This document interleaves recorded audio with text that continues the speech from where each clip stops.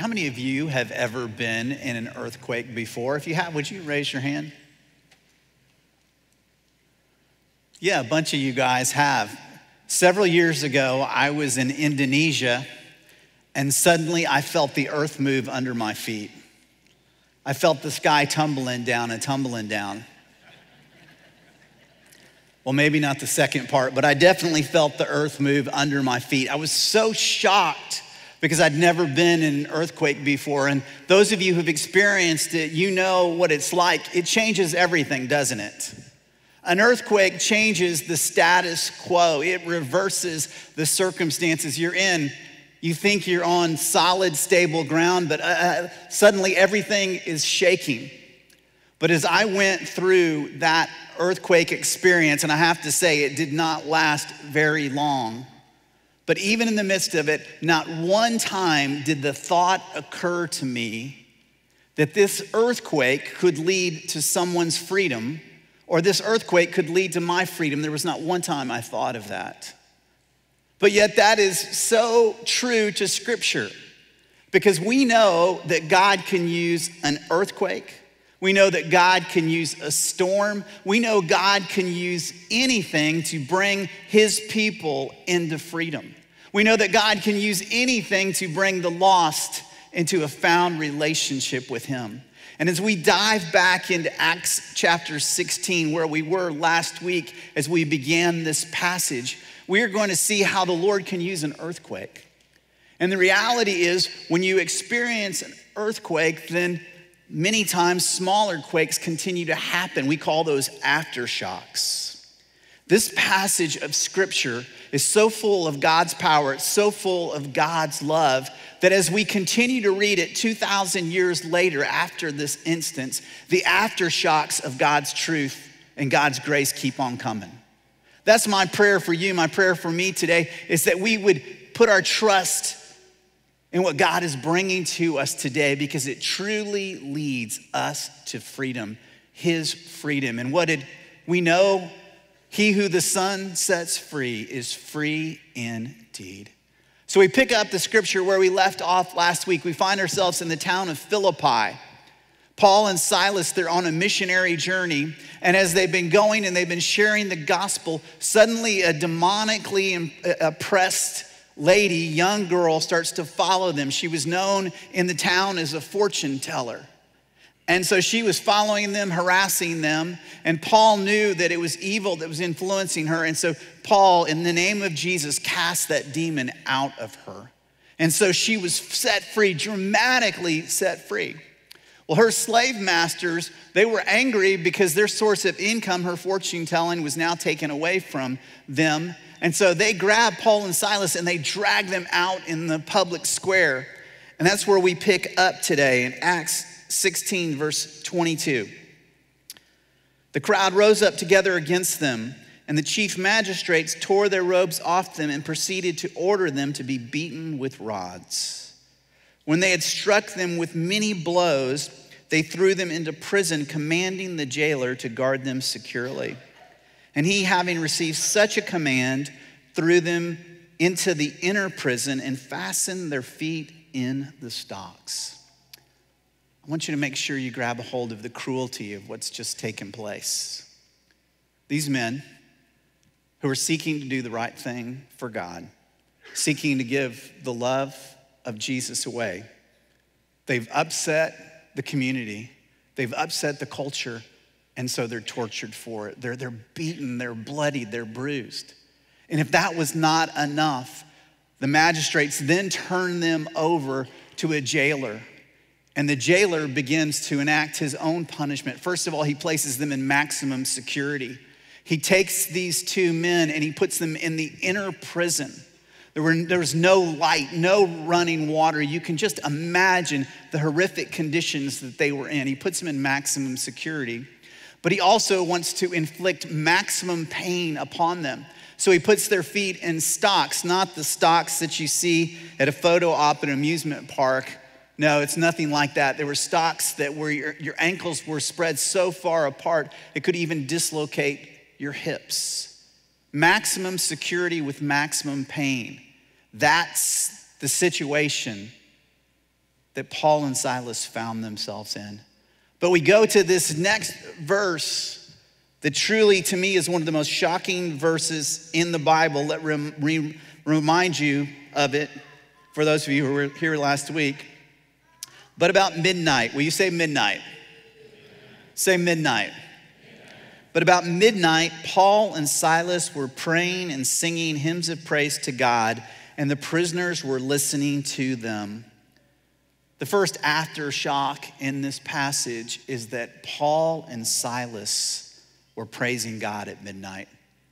In this dark and horrible prison, Paul and Silas, they chose to praise God.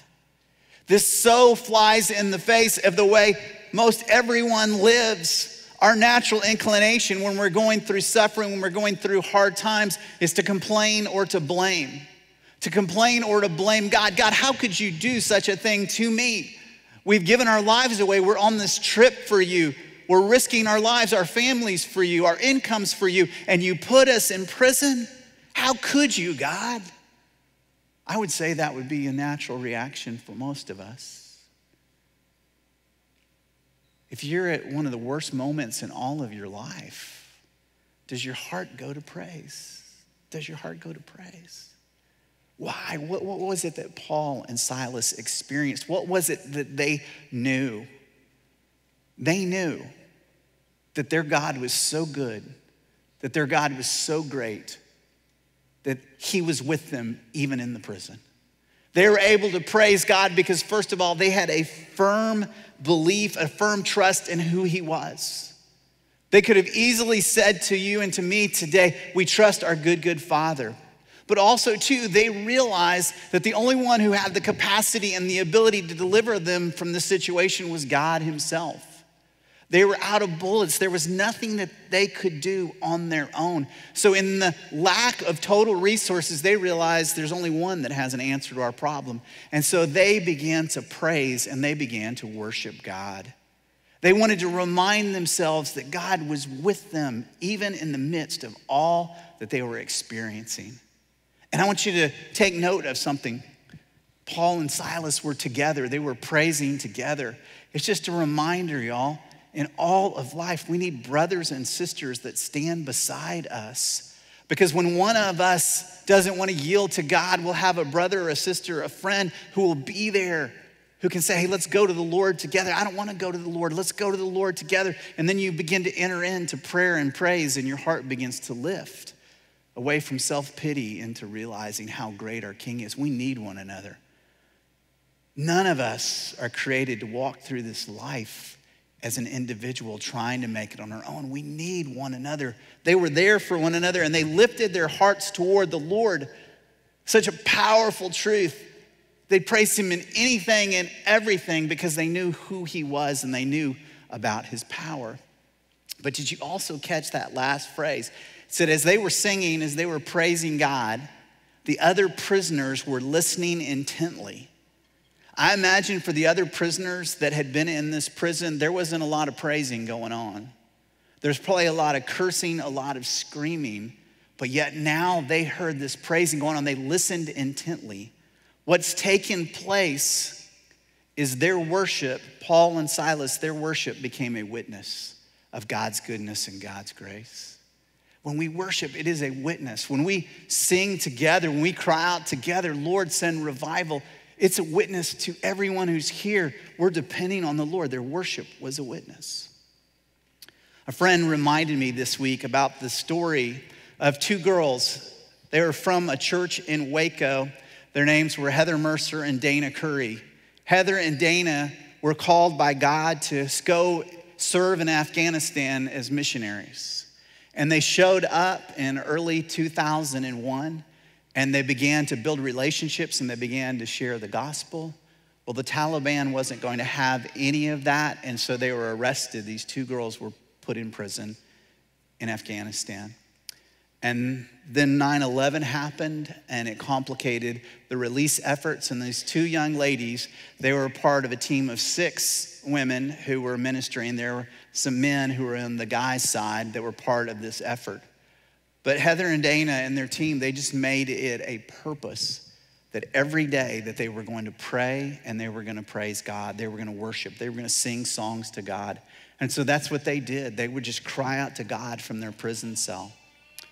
Sometimes they would have the opportunity to go outside in the courtyard in the afternoon and be with the other prisoners. And it was so interesting, my friend said, that they would go out into the courtyard, and these Afghan ladies, many of them imprisoned unjustly by the Taliban too, would come up to them, and through translators, they would say, when we heard you singing, we felt peace. When we heard you singing, we felt peace. And they were able in the prison to share the God of peace. They were able to share in the prison the love of Christ. But if that wasn't enough to the story, sometimes when they were in the courtyard, they could hear screams and yells coming from the men's side. It was on the other side of the wall, in the men's part of the prison. And they would hear men yelling, and they weren't sure if it was some of their friends being tortured or not. And so these ladies, they would go to the wall of the prison and they would put their hands on it and they would begin to sing out.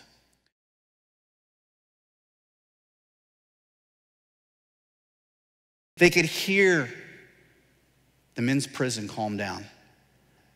Those screaming voices went away. It's just the power of God in action. Worship is a witness. Your worship is a witness. You may bring friends along and they may sing to you, man, you're pretty enthusiastic. You sing out to God. Why do you do that? You're not impressing anyone just because you trust him. You believe in him. So that's how the story gets going. And then suddenly, verse 26, there came a great earthquake, so that the foundations of the prison house were shaken. And immediately all the doors were opened and everyone's chains were unfastened. Verse 27, when the jailer awoke and saw the prison doors open, he drew his sword and was about to kill himself, supposing that the prisoners had escaped. You need to understand, in that honor-shame culture, if you failed at that job, his job was to represent Rome, to keep the prison secure.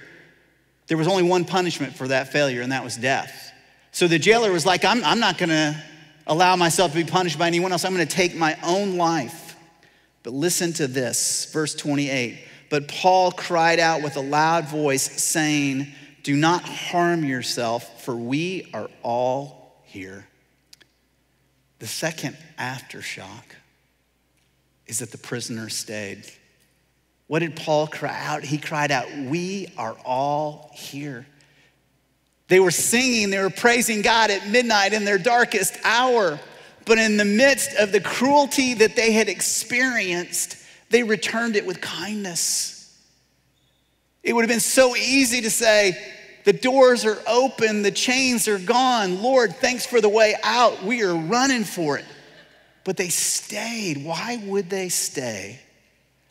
I imagine they stayed, first of all, because they believed what Jesus said in the Sermon on the Mount when he said, you have heard that it was said, you shall love your neighbor and hate your enemy. But I say to you, love your enemies and pray for those who persecute you. Paul wrote this himself in Romans 12, inspired by the Holy Spirit. Bless those who persecute you, bless and do not curse. Do not be overcome by evil, but overcome evil with good. Not only did they praise, they stayed. Why? Because they realized that God had a bigger purpose for them than just protecting their lives. They knew that to live as Christ was and to die is gain. They knew that. They knew that even if they lost their lives in this prison, that their forever was covered. God had them. They knew it. So it allowed them to live in that moment and to seek to bless someone who would persecute them. And I thought, as I read this, it's such an aftershock because it is so opposite of our culture today. So opposite of our culture today. That if someone criticizes us, we want to criticize them back. If someone disagrees with us, we want to disagree with them back. See, the reality is the body of Christ, we are not meant to use the world's tools. We are not meant to reach the world the same way that the world seeks to, by influence, by popularity, by fame. No, we impact the world with the good news of Jesus Christ. And that's what Paul and Silas, they were willing to put their lives at risk because they said something bigger is at play. So as you sit in an office next to someone that you don't like very much, or you have a friend or you have a neighbor that, man, you can't stand that person, a teammate. Realize the story's not done. The story's not over. God may use you. He may use you. He may have you to have a part, even in this dark prison. Paul and Silas, they knew, man, they trusted. They knew that God would have a part for them. And so what happens? What takes place? Verse 29, and he called for lights and rushed in, trembling with fear. He fell down before Paul and Silas. And after he brought them out, he said, sirs, what must I do to be saved? They said, believe in the Lord Jesus Christ and you will be saved, you and your household. And they spoke the word of the Lord to him together with all who were in his house. The third aftershock that we can't ever get over is the life-changing power of the gospel, the life-changing power of the good news. What did this earthquake do? It caused this strong, confident, cruel soldier to a breaking point where he runs in. And just in an instant, everything had changed. He had gone from being the keeper of the keys to suddenly he's on his knees before them. And he asks the most important question that all of us need to ask. He said, what must I do to be saved? You know, the jailer may have just been asking the question, how do I get out of here? How do I get out of this mess? But the thing that Paul and Silas did is they went after his deepest need. They went after his most important need. They went to the heart of his problem. The heart of his problem is he didn't have a relationship with Jesus Christ. And for any of us, as we are born in this world, we are sinners. And we can be and stay slaves to sin unless we have a breaking, an earthquake in our life, unless we come to the place of surrendering to him. And Paul and Silas, they just kept it so simple. What must we do? Believe in the Lord Jesus Christ. Paul writes in Romans 10 that if you confess with your mouth Jesus as Lord and believe in your heart that God raised him from the dead, you will be saved. It's simple, my brothers and my sisters. Our salvation comes through Jesus and Jesus alone. Our salvation is Jesus Christ plus nothing else. It is a complete gift of grace. That jailer who seemed so strong and so in control, suddenly he reaches the point after this earthquake of breaking and humility, and he knew he needed help. And Paul and Silas, they gave him exactly what he needed. And they said, this is how you are saved. And then we pick up the story in verse 33. And he, the jailer, took them that very hour of the night and washed their wounds. And immediately he was baptized, he and all his household. And he brought them into his house and set food before them and rejoiced greatly, having believed in God with his whole household. He realized that's what he needed, and he came to Christ. And I want to make sure you understand this. When it says with his whole household, it doesn't mean that he asked Jesus in his life, so therefore his whole household naturally comes. No, it says that they shared the word of God with each one of them, and they all believed. Everyone in his household came to know Christ. And what did they do? They were baptized immediately. Immediately. I can't tell you how radical it was for this jailer, this Roman jailer, to say, I'm switching allegiances. Immediately, he realized what he needed. And he said, I'm on God's team, and he got baptized. And he demonstrated such care and such compassion. The man who put him in those painful stocks is now tending to their wounds. You see the pattern. He comes to know Christ, and then he has a story to tell, and immediately he goes home and he tells his family. And that's how we impact our families. We come to know Jesus, we begin to live out the good news, and our families begin to see. Now, this jailer, he got a gift that it happened immediately for him. Some of you are hanging in there, you're contending for your family, and you have been for a long time, but he got this gift that God gave it to him, that immediately they began to get it. Often I'll talk to folks and they'll say, I want to be the best dad, or I want to be the best mom I can be, or the best friend I can be. How do I do that? You love Jesus with your whole heart. You love him with your whole heart. And that's the most important thing. You love Jesus with your whole heart. You receive his love, and they're going to begin to see the overflow. They'll begin to see, I want what you have. The reality of this amazing earthquake story is this: that we look at the story and we look at Paul and Silas and we say, you know, Paul and Silas were the ones who were imprisoned. The reality is, no, they weren't in prison. They were free. They were free in Jesus Christ. They were free because they were free in him. It allowed them to love. It allowed them to serve. It allowed them to stay. You see this dramatic impact. They were free. And the jailer was the one who was in prison, but he found that freedom in Jesus Christ. Some of you would say today that your life seems like you're stuck. Could be even stuck in a prison, stuck in confinement. I can't get out of this situation. I wish things would change. Things are so much harder than I want them to be. You feel so stuck. The answer is always going to be in Jesus. He is the one that gives freedom.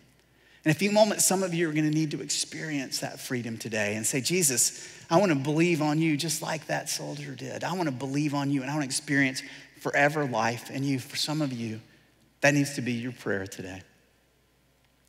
But I also know there are many of you who are Christians today. You're part of God's family, and you know that for sure. And what I want to remind you of today is God can use you in ways that you would never even imagine. God can use you. He can help you be part of someone else's story and blow you away with his goodness even when you don't want to. Many, many years ago, when Tanya and I were buying our first house, we were very excited. And we had put an offer, contract, the option period, 30-day option period had started. And we were talking to a lady who went to second, who was living down at the end of the street. And she was telling us about the neighborhood and all that. And she said, oh, by the way, I think you're gonna know the people that live right across the street from you guys. You may remember, and she said a name, this young man, when he was in high school, he went to second. You may remember them and remember this family. And probably 5 years had gone by. And when she said that, I thought, oh, I remember that family. I really remember the dad of that family. That young man started coming second semester of his senior year and decided to join our church. And when he told his parents about it, his dad just went crazy with anger. He and his son had been having a lot of issues, and so he really probably in his coping mechanism decided the church was a good place to take out his anger. And so I had been out of town, and I got a phone call from a lady I worked with, and she said, Dave, you got the angriest phone call today that I think you've ever gotten before. And I said, what was going on? And she told me the story. Well, as soon as I got back in, I called him, and man, he was super, super angry. And then he followed that phone call with, he tried to go up the chain of command as far as he could about who we were as a church. He wrote letters. He was really, really an angry guy. I definitely remembered him. And so when she said, this is who gonna live across the street with you guys, I thought, I'm breaking this contract. I don't wanna live here. And Tanya and I talked about it, and we prayed about it, and in her wisdom, she said, Dave, the Lord may have something for us in this story. And I was like, okay, we'll go for it. And so we bought the house, and the day we moved in, we were unloading a truck, and his wife, who was super friendly, came across the street, and we began to visit. And a few minutes later, he came across the street, and he began to talk, and I could tell he was super reserved.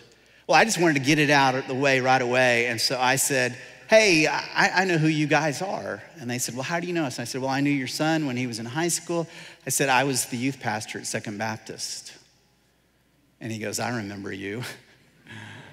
And I said, I remember you too. And so that became the walking on eggshells dance. She was so friendly, she'd come over, but while we were out in the yard, but he was super reserved. And wouldn't you know it, after we had been there about a year, she went to a women's event at our West Campus. And like we do, we follow up. And so they got a note from the church thanking her for coming. And when he saw the mail on the church letterhead, it started the whole thing all over again. More phone calls, more letters. And I was like, why do we live here now? Really, I thought that. And so another year goes by and we continue to do the walking on eggshells thing, you know. And after we had gone through about another year, Tanya by now is the block captain of our street, and she got a phone call that her neighbor's wife had been killed in a car accident. And so I called him and I said, hey, I heard, I'm so sorry, could I come over and see you? And he said, no, you can't, but I appreciate you calling.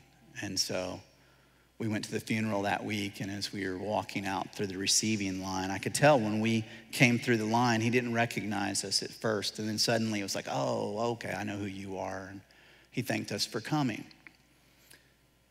And a couple more days go by, and there's a lot of people coming and going from their house, and one day I was mowing my lawn. I was going back and forth, and I had my headphones on, and suddenly as I turned around this way, I sensed a presence there, and I looked up, and it was my neighbor. And I took my headphones off, and I stepped up, and I said, man, I'm so sorry. And without saying a word, he just wrapped his arms around me and he began to weep. And he just held me for like a minute. And he just said, thanks for coming. Thanks for coming. And that was a breaking for us, and a friendship began to form, and we began to know each other, and I began to see the bigger picture about him and who he was, and he showed my son kindness, and we became friends.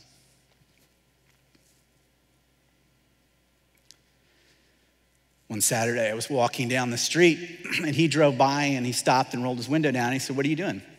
And I said, well, I'm preaching tomorrow, and I'm just going over my message in my head. And he was like, oh, okay, that's good. So I went, and I stood up that Sunday, and the scripture that day was 1 Corinthians 13. We know it as the love chapter. And I'm preaching on the love of Christ, the love that we can have in him for one another. And I walked to this side of the stage,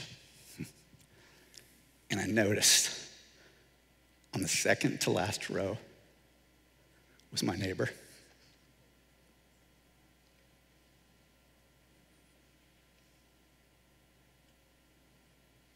Even when we don't want to, God uses his people to love other people so they become his people. Even in and through an earthquake, God can set people free, and he gives us the privilege. Selfish people like me, he gives us the privilege of being part of it. He or she who the Son sets free is free indeed.